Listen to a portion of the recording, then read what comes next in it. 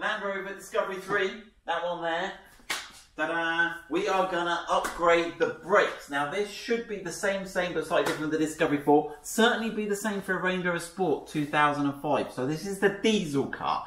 So the diesel cars had the crappiest, rubbishest brakes because it's a diesel and it doesn't go very fast. The V8 petrol had much nicer, slightly bigger discs, but then they saved these monster discs for the supercharged V8, and they gave it much better discs on the front for better braking for obvious reasons. So we have upgraded our Project Discovery 3.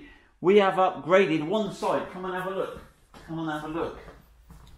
We have upgraded the brakes on this side to these lovely. So what have we got here? So we've got these monster 380mm discs. We've got these Brembo style 6-pot calipers. I'll explain a bit. We haven't got any of this sliding action going on. We've just got 6 pistons directly pinching onto the brake. We have got drilled and grooved brakes for better braking. These keep your brakes cleaner. They look good as well, don't they, Gary? Yeah, they look the part. They do look the part. What else have we got going in our favour? So we're going to dissipate more heat. These are vented. The standard ones are vented, but all the air can fly out and keep it cool because we like things running nice and cool. So that is what we're going to do. And the amazing thing is Land Rover have designed all the brakes so they all bolt straight on. Even the hydraulic hose bolts straight on. So let's go back up to the table. Come round behind me, Gary, on this side of the table. It's all laid out. And we will show everybody what we have got. Right, so on this side of the table is all the stuff we took off. On this side of the table is all the lovely stuff we're going to replace it with. So let's start with the brake disc. We've already had a quick look. So this is our standard brake disc. This is what we took off our project car. Look at the state of this. It's absolutely crumbled. And then this is our new one, which is obviously new and shiny.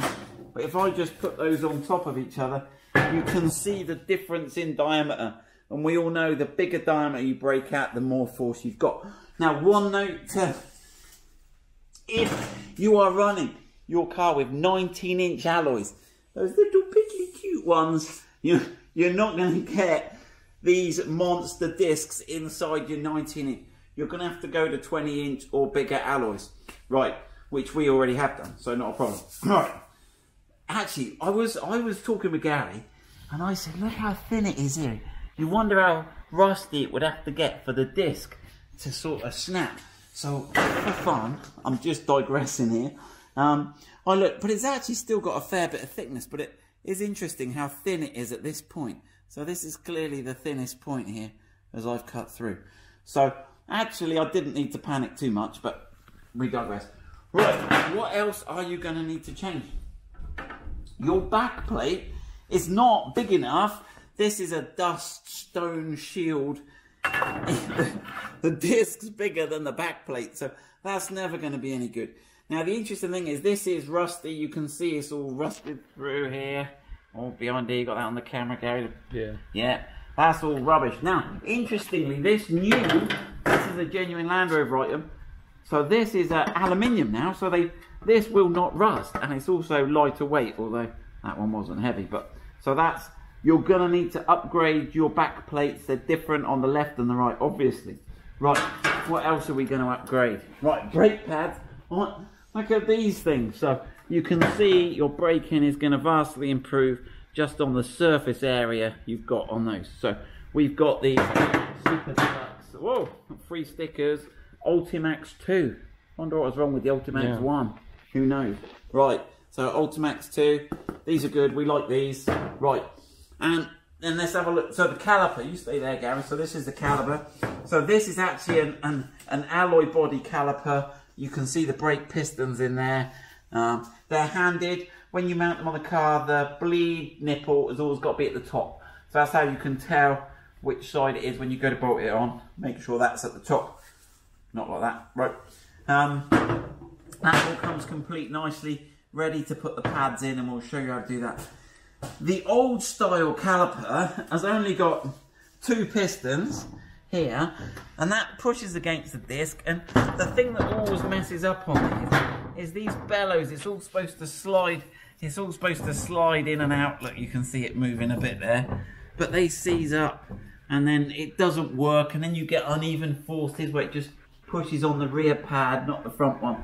So you're better off getting rid of that. It's just not that reliable, but cheap to make. Right, other little bits. So these torque screws that hold the disc on, that's the one that goes in that little hole there and holds the disc on. You'll see we're going to do the whole conversion in a minute. Those Torx heads go. So in the kit, we're going to supply this kit on the website. Always put a new one on. For the money, it's always worth doing it, because otherwise you're going to... bit you have to reuse, we'll look at adding it to the kit, but I'm not promising, is the hydraulic and the 2 copper. I think we'll try and add the 2 copper rings in, but I haven't found them yet. Let me just source those. Right, and then we're going to throw in some new bolts for bolting the back plate on, and you will need a new wear pad sensor, and that's going to go into your disc, onto your pads, and I'll show you how that clips on. Right, that's all done. I'm going to catch my breath, and then we'll get some bits over and we'll start bolting it on the car.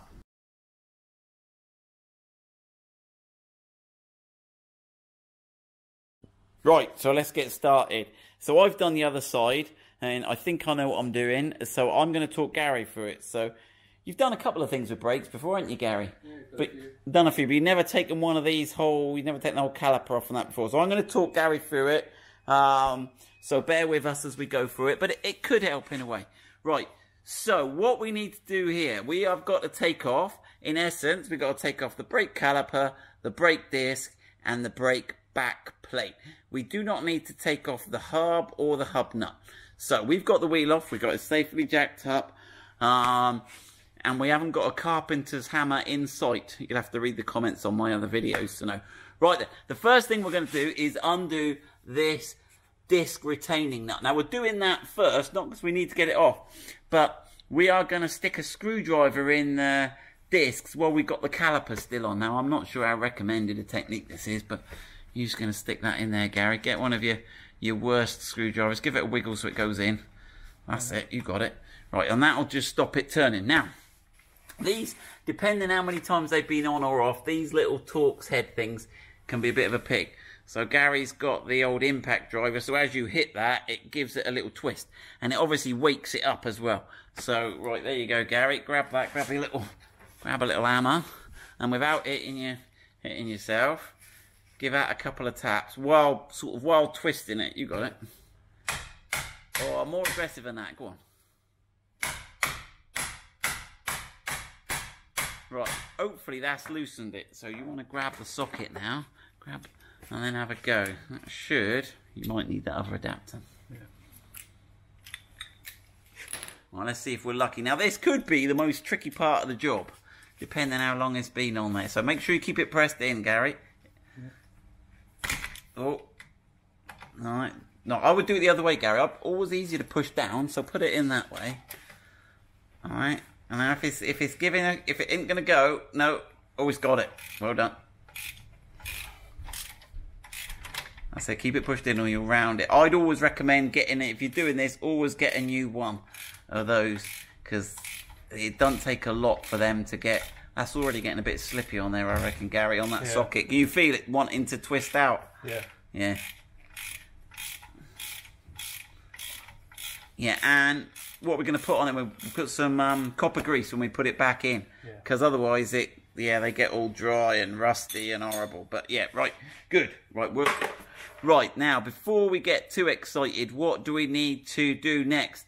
Right, let's have a look at taking the hydraulic hose off. So spin it round a bit. I'm going to move this torch a bit so I've got a little bit more light just on the back. There you go. Right, so we are going to undo, you can see how caked up and rubbish this is. We are going to undo the hydraulic hose here. So 15mm socket on that one, Gary. And then we'll whip this off. Careful, there's 2 copper washers. There's one each side of this banjo fitting. Obviously, just make sure we collect those as well. and have a bottle handy ready to collect the dripping fluid. So I've drained the other side already, so I won't have too much. Right, and is that on there? Is that not? If it's just, that looks like it's not a 15, Gary. Or was I wrong? There's a 15. I lied to you, did I? Try it for one. Yeah, if it... Does that look better? Yeah. There you go, my bad.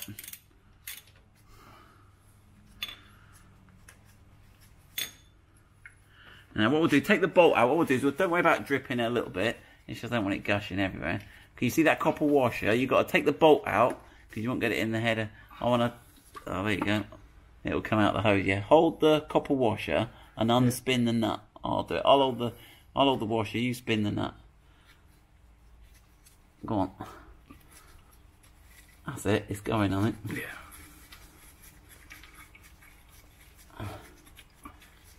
We could do getting a couple of new washers for that. Right, so there you go, that's the copper washer off. And then that bolt comes out, Gary. Yeah. So push that bolt, that'll just push out that banjo fitting now.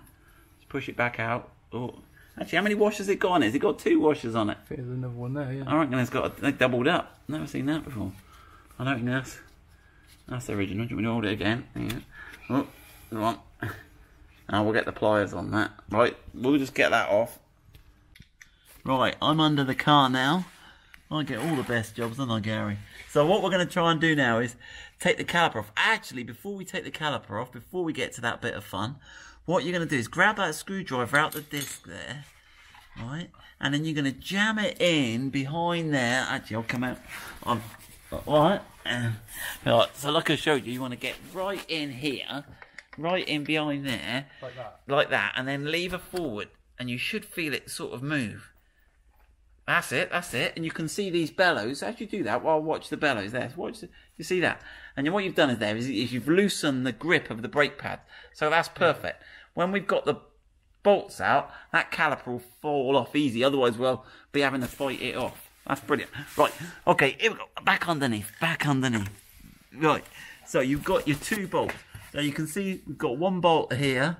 I cast a shadow every time I go. That's it. So what size you got on there, Gary? So 21. 21. Yeah. Right, see if you can do that. You might need to get the long lever bar out on that. Yeah, no, don't. You'll be straining. So get your long bar. Don't have the extension on the long bar. Perhaps on that bottom one. And let me make sure you're going the right way as well. I'm well poised to that. So yeah, you're pushing down on that, which is correct.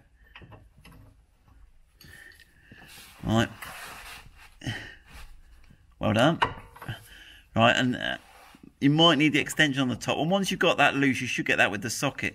So as long as it's loose, Gary, that's fine. Yeah. He's going to have another go. Right, that'll do. Right, now let me move the bottle there now. Right, can you see that top one? He's right up there. Yeah. Actually. Yeah.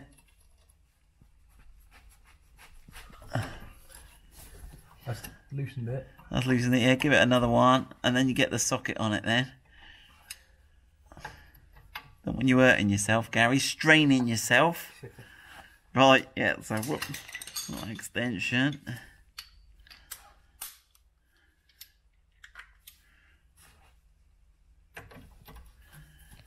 You ever heard of Frank Spencer?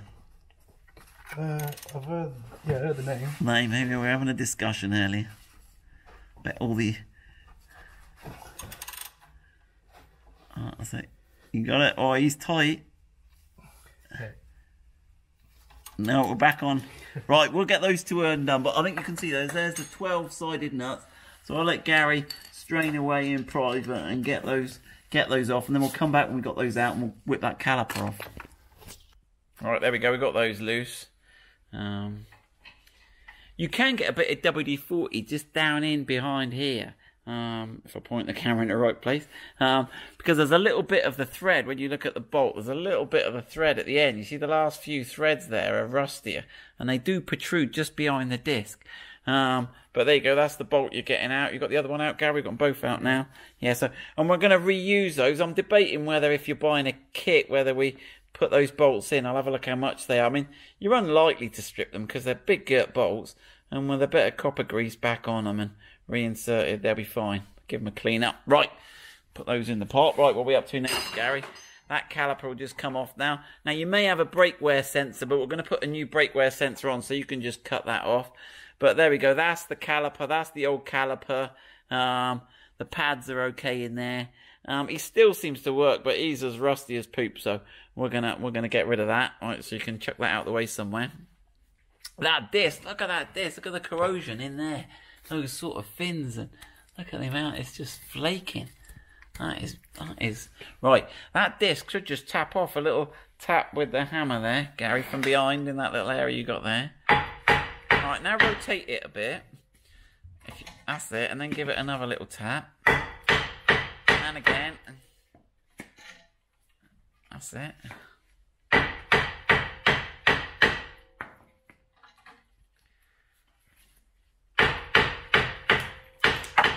God, he's tight. You might have to get a bit more. That's it. He's giving up now. Oh, look at the rust coming out of that. This should just get shoved in it. I'm going to have a look at the inside of this disc. It's got plenty of wear. It's not worn out. It's not...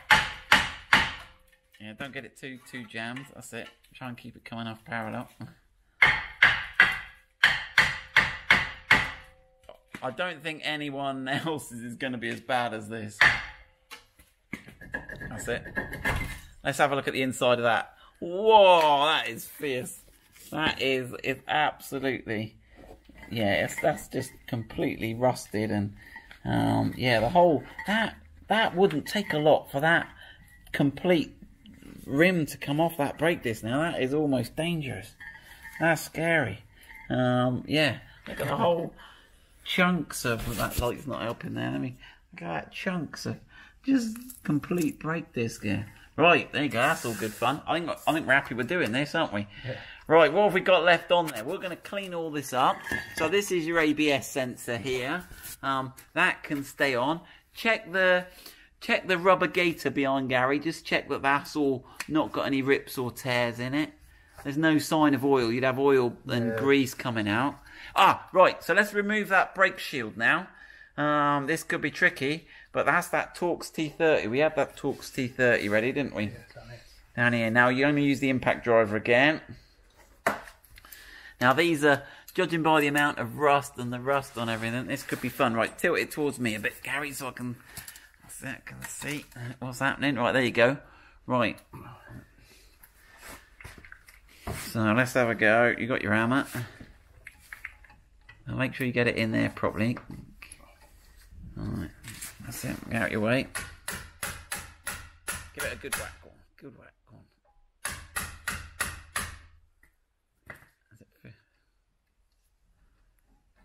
Because you want to shock it a bit. Part of the impact driver's job is to shock it. So there's 4 of those.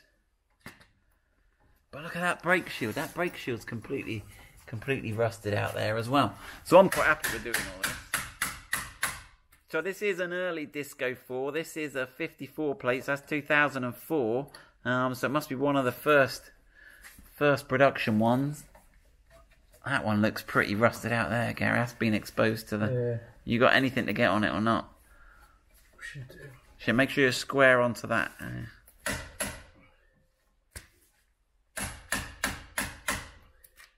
Now, if they don't go, we'll have a look at that. If we don't go, what we might come and do, Gary, is grind a slot across them with the angle grinder. Yeah. And then we'll change this to a screwdriver bit in that impact driver. Yeah. So let me have a look at this before we get into too much of a pickle. Right. Right, we were lucky with 3 out of 4. But that 4th one there, we put a little angle grinder, put a slot in the top of him, and use the impact driver with the... Where's that impact driver? Oh, there we go. Sorry, you're ahead of me, Gary. With the flat bit in it, and that's got that one undone. So I think sometimes just the heat from the angle grinder helps.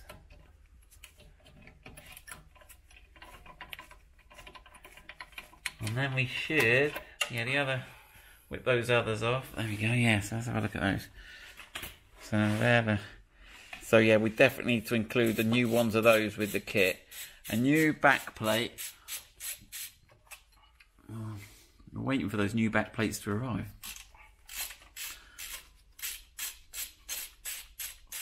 And they're all the same, those four. So yeah, that's there. You can see the Torx heads get a little bit. There we go. We've got 1, 2, 3. Let's see Gary get that up. And then we'll let Gary get on and clean that up. Look at the state of that. It's not... Oh, there's another one. Sorry. Right, back on your Torx. Sorry, my bad. There is another one down the bottom there. There you go. We were lucky with that one as well. But that... Let's have a look. That stone shield is pretty ropey, isn't it? That is not looking the best. Right then. But we'll get that new one. So we're going to clean up all that mud there, because look at the mud's caked on it. We're going to get all that cleaned up and nice. But the hub's tight enough. It doesn't feel like there's any play in that. So we're going to get it cleaned up. We'll come back and start. We'll be ready to start reassembling then.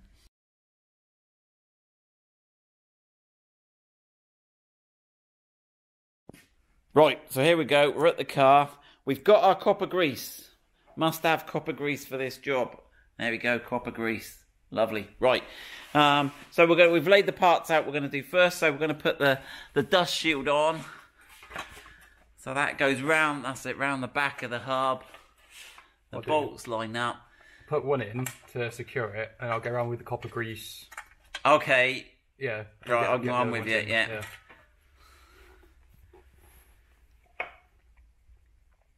So yeah, grease it all up. Because if you ever come to redo this,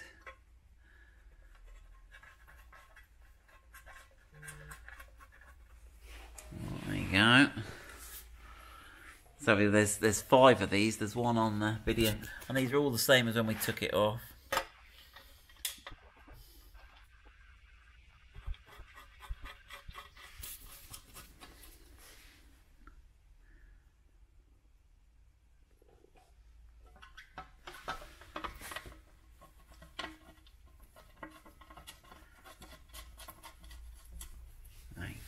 God, it looks brilliant. Gary spent half a day yesterday cleaning all this up. He's done a really good job, cleaned up all the... The nice thing about working on your own cars as opposed to putting into a garage is you can't blame them garages. They've just got to make money, and it's just time. And you don't necessarily want to be paying a garage labour rates just for them to clean your car. But when you work on your own car, it's nice to take a pride in it. Get it all clean and tidy. Get all the mud off.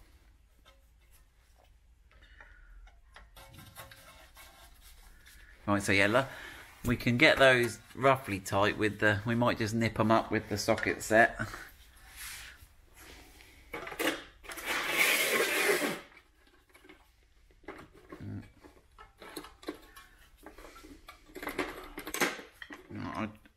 I'd whip those up, Gary, yeah. It should be a 10 mil, I'm guessing. Yeah. We don't want those coming out and behind the disc.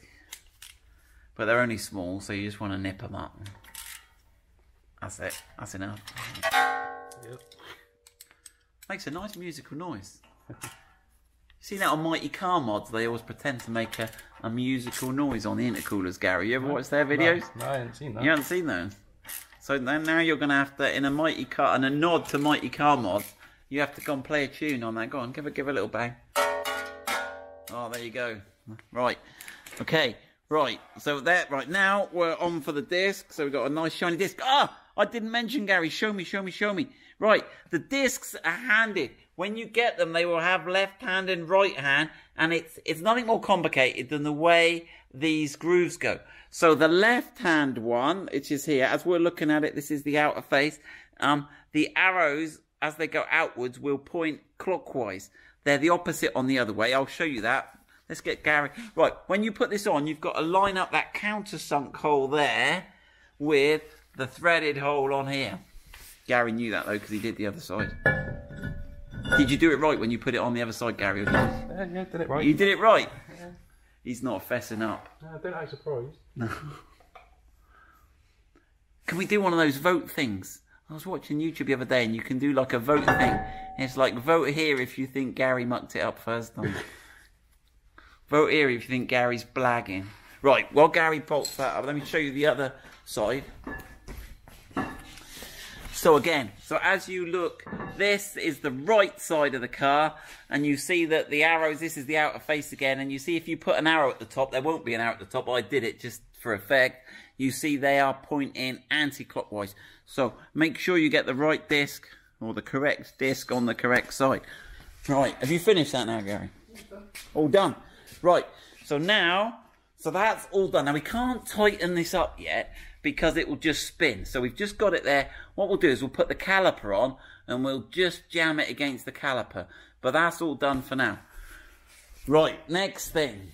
It is easier to mount the brake pads into this caliper off the car. Now, note, this little spring here, how do I explain it? It's got like two outriggers here. So the two outriggers are at the bottom of the caliper. So we've already discussed that the bleed nipples need to be at the top. I've just noticed it's got two bleed nipples. They need to be at the top.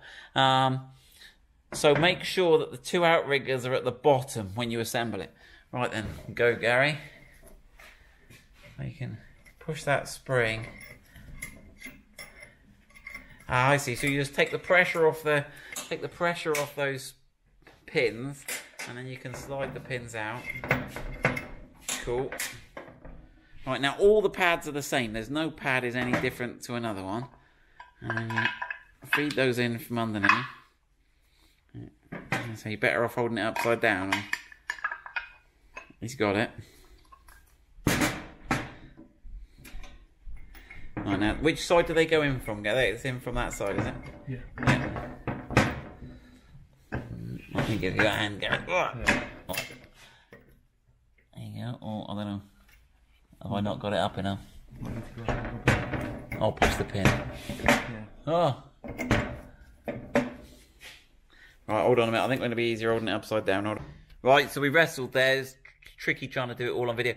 But make sure that if you look at the nut side of this, because that side's got a nut on one side and a dome on the other. Let me just pull that pin out again, Gary. I just want to show the pointed end of the pin goes in and from this nut side, and then you just got to line it up. It's not as that's it. You have to press against the spring. It's a bit of a wriggle, isn't it? Yeah. You might be as well. You should be able to do it by hand, but you might need to give it a little gentle tap. So don't be too brutal, but I think sometimes it's easier just to give it a gentle tap. I'm sure someone's going to tell me I'm using the wrong hammer again, Gary. Right, so we're all in. The pads are all back. Right, what else do we need to take with us? We will need the hydraulic fitting. Yeah. We'll come back for the I've forgotten what it's called. The brake bear. Alright, get that over. And then we'll need to put those two 12-sided bolts back in. Yeah. Right, let me just grab you those. Right, so we've got these. These are the big 12-sided ones we took out. We've put a bit of copper grease on those. Now, these are screwing into the actual caliper. So, which is nice because we're not using it going into an old thread. So you've got to just position that right. It's a bit of a fiddle behind there. We'll let Gary fiddle and we'll have a look when he's done it. Right, he's got the first one in. I'd put the second one in before you go. Yeah. The second one's a lot easier, obviously, because it's only one direction of movement.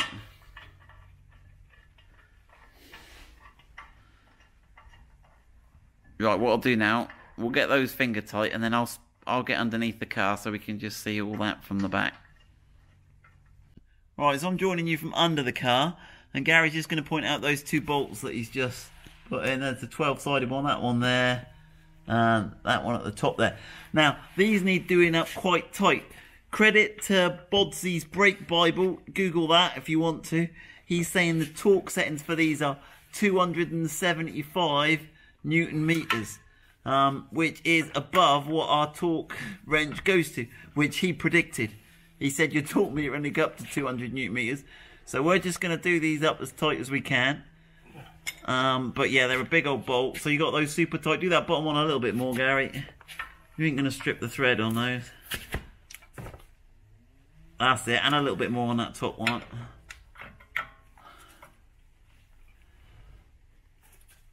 That's it. Lovely. Right. The next job and the last job we've got to do is we've got to connect the banjo fitting. So get a bit of paper cloth, Gary, and just clean off so that we've got, because otherwise we'll have it, the grit will be in the copper washer. You see what I mean? So just clean off both this whole end fitting there. Cleanliness is next to godliness when it comes to brakes. Get that all clean. Yeah. And then you've got to take the little bung out the back of that. So there's a little rubber bung in the back of the caliper. And then you need to get your bolt that's on the floor there. Take the first washer off. So you've got one copper washer next to the head. Right, and then put that through. And then spin the other copper washer on the other end. So the banjo fitting is sandwiched between two copper washers.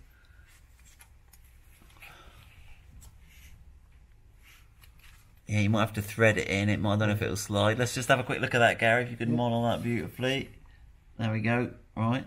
And then you've got to... Now, the banjo fitting's got a little tail, and the little tail lines up with the little slot they've cleverly given you in the... And spin it in. Don't cross-thread it. Should spin by hand all the way up, and then just tighten that up. Alright, so we'll get that tightened up.